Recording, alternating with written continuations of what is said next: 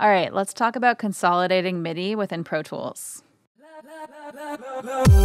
All right, this one's going to be a shorty today because it doesn't take a ton of time to explain. But basically, the idea is a lot of times when we're working with MIDI in Pro Tools, if we import something, so, whether that's from another session or from elsewhere, it'll split the MIDI into a whole bunch of different tracks. And, if we only want to put one type of instrument on that collection of MIDI notes, then basically it's pretty annoying because we would rather just have it all on one track. We can just put one instrument iteration on that one track and call it a day, right? So especially if you're someone who's importing MIDI files a lot, you might find yourself in this situation pretty often where you have a whole bunch of tracks and you want to consolidate the notes from those different tracks into one MIDI track. So I'm going to show you guys how to do that today. So first, I'm going to work with this one. I'm going to actually just simplify this session so it's a little easier to see. I started doing this more with my students, and I don't know, it seems to help. I'm going to do Command-Shift-N to create a new track. I'm going to do a stereo instrument track. I'll stretch this out, and I'm just going to put some notes on this one that we'll then want to merge with this one. So let me just write some notes here. So let's say these are our notes. So here's our MIDI notes. I just picked random notes. Please don't come at me for it. I just picked random notes to show the concept. But let's see, we're in the same range here. So that's fourth C, that's third, and that's third and fourth. So we're in the same range here. So basically what we're going to do, I'm going to move this into the clips view because a lot of times that seems to be how things import when you import MIDI, and I want to reflect that actual situation. So what I'm going to do, I'm just going to copy this instrument here too because it's bothering me that this looks deactivated. So here are my pretty MIDI files. Let's say I just imported them and they should be on one track, but they're on two tracks for some reason. And I just moved this last note, and I'm just going to trim this down so they look like they're kind of the same length here. Because a lot of times that's what happens when we're importing stuff that should be on the same track, right? So basically what we're going to do to fix this problem is we're going to do a special kind of copy paste. So I'm going to click on this clip. So I want to copy this clip onto this clip and combine those MIDI notes. So I'm just going to do Command C to copy. You can also right click and select copy here. It's kind of up to you. I like to do the keyboard shortcuts because it's a lot faster.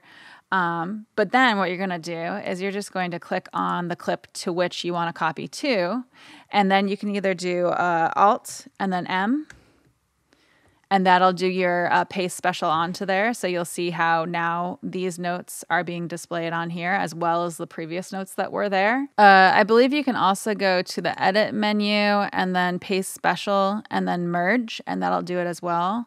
So you can see here, that's the same shortcut, right? Alt-M. So yeah, that's basically how it works. You either go to the edit menu or you do Alt-M to do that special paste that merges those MIDI notes. And one thing you want to keep in mind is like if I highlight this chunk of notes here and I do Command C, and then I don't preserve my highlight by either, like a lot of times I'll preserve my highlight by doing the P and the semicolon to move up and down within a session.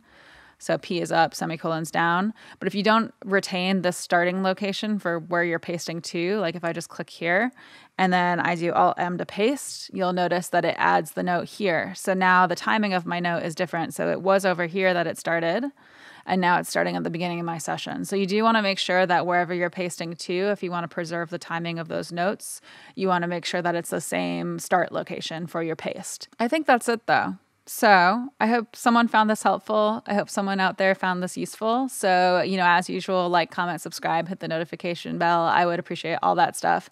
And I do have that Patreon. So it's patreon.com/CatoNoise. And we have early release videos on there. We have a Discord server that we're all hanging out on. We have a book club that we started on the Discord server. That's been a ton of fun. We're picking a new book right now. So it might be a great time to join in if you're interested in that. We have additional content. I don't know if I said that already. Anyway, it's patreon.com/CatoNoise. And other than that, I come out with new videos every Wednesday, and thank you for watching. Okay. I gotta go play with electronics because I'm trying to keep up with that stuff since I haven't been working in the repair shop. That's all new to me. So it's interesting and new, and I don't fully understand it as well. So I'm working on it though. I think I'll understand it more completely eventually, hopefully. I want to be able to like mod microphones and build my own gear and stuff. And so far, I've built some kit stuff, but I haven't done a ton with it. I've just been kind of trying to maintain through quarantine because I've somehow stayed busy, which is, I guess, a good problem to have. So I'm gonna go play with electronics and have dinner. And I hope you guys have a good evening. And talk soon. Okay, bye.